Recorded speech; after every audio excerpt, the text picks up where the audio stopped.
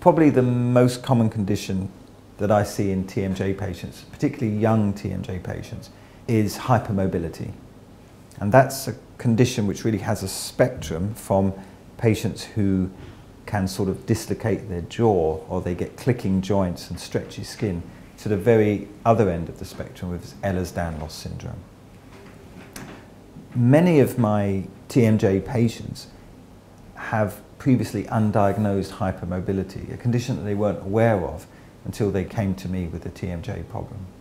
So that occasionally is the first time they're aware that they have hypermobility.